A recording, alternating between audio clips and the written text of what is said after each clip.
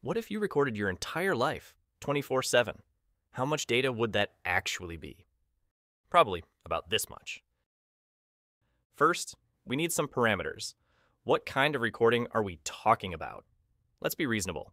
Maybe not IMAX quality, but decent HD video like what your smartphone captures. Let's say 1080p.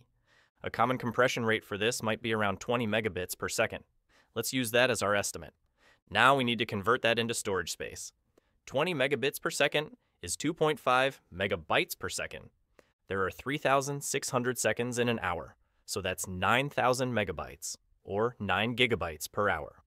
And there are 24 hours in a day, meaning you'd record about 216 gigabytes every single day. That's already a pretty hefty external hard drive filled up, daily. Now, how long is an entire life? Let's use a round figure like 80 years as an average lifespan. An average year has 365 and a quarter days.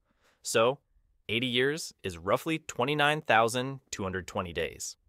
Okay, time for the big calculation. 216 gigabytes per day times 29,220 days. That comes out to about 6,311,520 gigabytes. Well, let's convert it.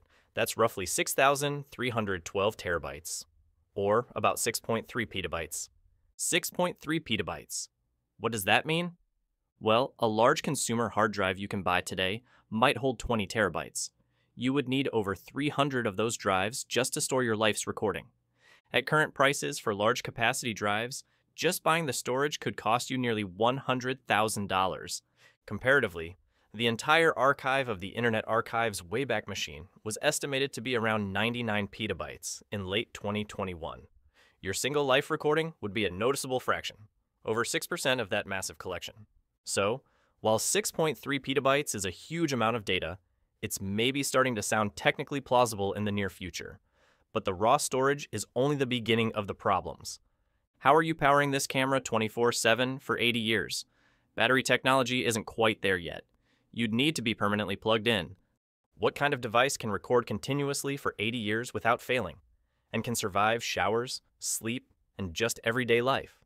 Buying over 300 hard drives is one thing. Managing them, ensuring they don't fail over 80 years, backing them up, that's a monumental task. Data degradation is real. You'd probably need a personal data center. And perhaps the biggest issue, how would you ever find that specific moment you wanted to rewatch in 80 years of continuous footage? You'd need incredibly sophisticated AI just to make it searchable. So, while you might theoretically be able to store your entire life's recording within your lifetime, the practical challenges are staggering. And honestly, do you really want a searchable, high-definition record of every awkward moment, every mistake, every boring Tuesday afternoon? Maybe some things are better left forgotten.